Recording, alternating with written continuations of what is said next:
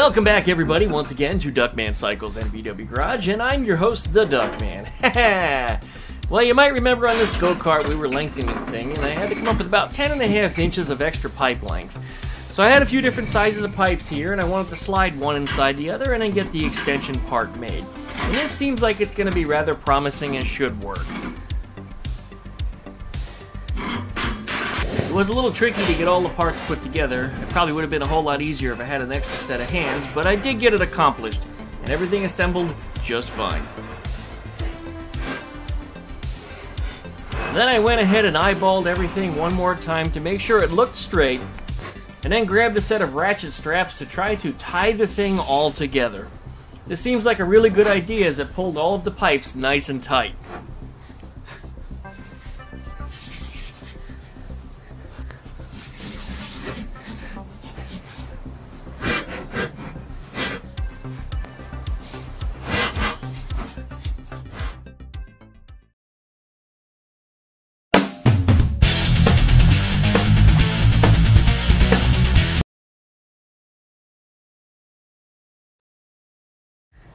Alright, here we are. We've got pieces put in here. We've got a piece of angle iron just like that across the bottom, which is holding everything straight, as you can see right there. It's looking pretty good. I can weld this piece in here. This piece, however, needs a little bit of an adjustment. That's because this and this are both bent down right now, and they both need to be bent up, which is going to bring them closer together, and this shouldn't be as much of a problem. When I pre-fit everything, actually everything fit pretty good, but I haven't pulled this tight yet either. And once I pull that tight, I think everything will snug up a little bit, including these little gaps that are here will close up also. So a lot of that should disappear when I start bending some of this frame just a bit. Same thing goes on the other side. Need to put another clamp here in the middle. That way I can hold this piece in, but again, once I tighten this up, everything should pull together a little bit, and likewise, same thing's going on right here. Because these two pieces, here and here, need to both be bent up, which is going to bring them closer together. So, everything's coming together on this. I guess I need to bust out the welder next and start welding the lower tube in here. We'll tighten up the strap just a little bit, so that way it can pull it together. And then I'll just loosen up one of the clamps just a bit, and it should click into place. Once that happens, then, well, we'll just start welding away. But, yeah, I'm very satisfied with what's going on here. Really good. Once this is welded together, we'll bring the floor up into position. We'll weld it into place. And then back here, I have to decide if I want to continue with another piece of floor or if I just want to build a little frame to drop the seat on. If I can find another piece of diamond plate like this, I think that'll be good. And I'll just run a little rib right across the seam so that way you don't even have to see it. But, yeah, I got a couple things to kick around here. But nonetheless, we are getting somewhere. I am overjoyed. Everything's working out on this pretty well. And it's actually a lot easier than I thought it would be. Okay, let's get to welding some of this stuff.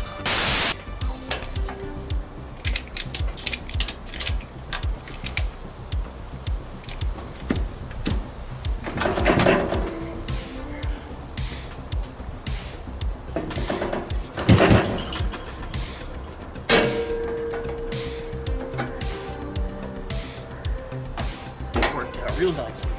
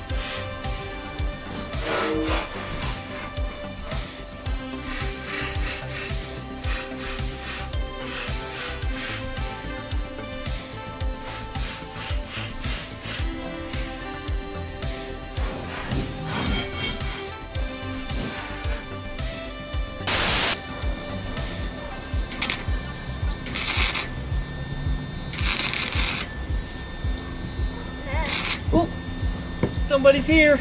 Look who it is. It's me. Look who it is. It's the great Beezus herself. The goddess is here. Oh, she's come. She's come. Oh, she's coming? I want to see that on video. What you guys don't know, she's actually stopping in to shoot another video with me today about this beautiful yellow Karmann Ghia over here. She's brought over a whole bunch of parts to start piecing this thing back together. And hopefully very, very soon we'll have the thing on its wheels and rolling.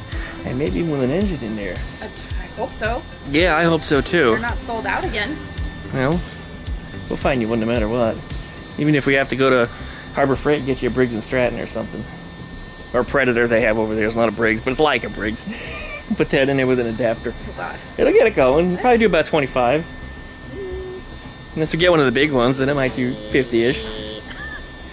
There's a guy on YouTube, by the way, that actually put a several different size Harbor Freight engines, and then he modified them into his Honda Insight. Oh my God. One of those hybrid cars. I need to see this. I can find it.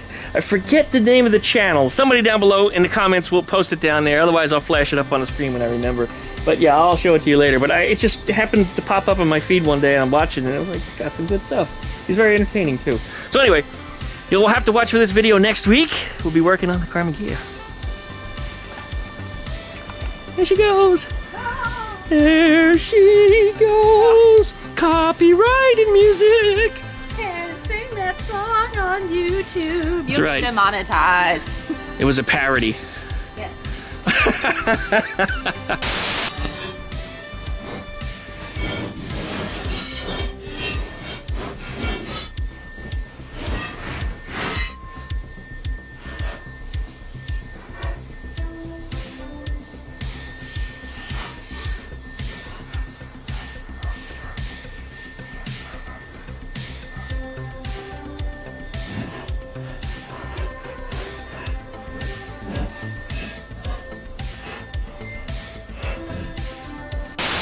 Well, it looks like we're okay. There's barely any play in it at all. That's good.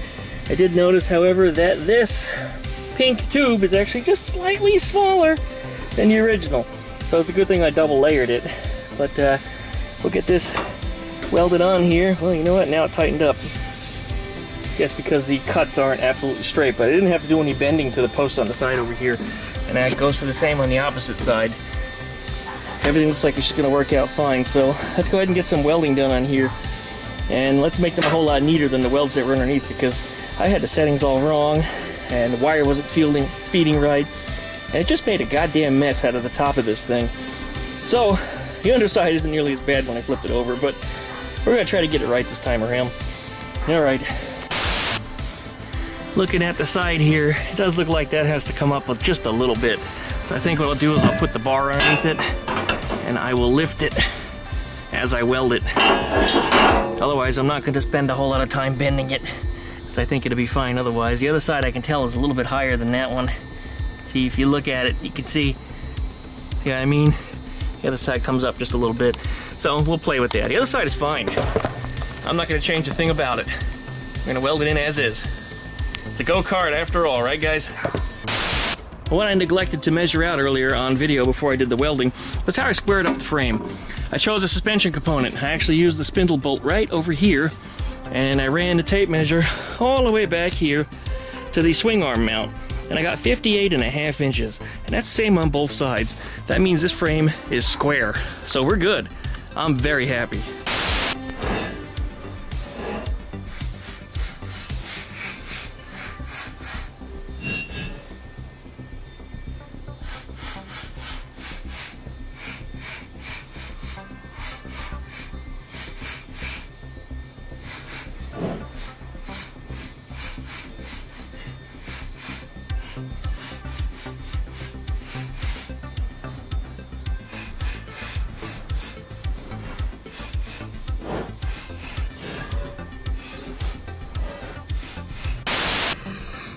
No sooner I got the welder dialed in right, it didn't matter anyway. B showed up, and then we recorded the video together, and now the sun is going down.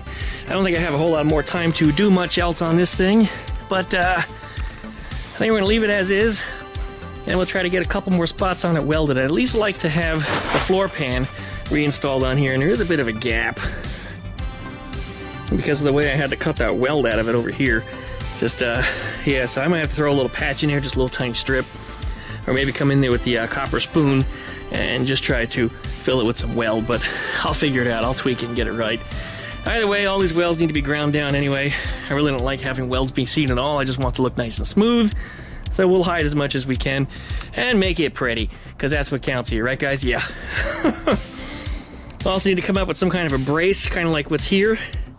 I want to run it across this line, and then if I drop in another piece of floor pan or something, it can rest on that. But future plans, that's stuff I got going on here. Meanwhile, let's throw this thing back down to 4 wheels, because that's just the way that I want it to sit tonight. So, alright, there we go. Thanks for watching, everybody. Likey, comment, subscribe. Don't forget to plug that dingle bell so you get updates every time I upload a video. Check out duckshit.net for all of my different social media links and my other YouTube channels. You will find them all right there. Subscribe. And, I guess that's about it for today. So, we'll see you guys next time. Thanks for watching.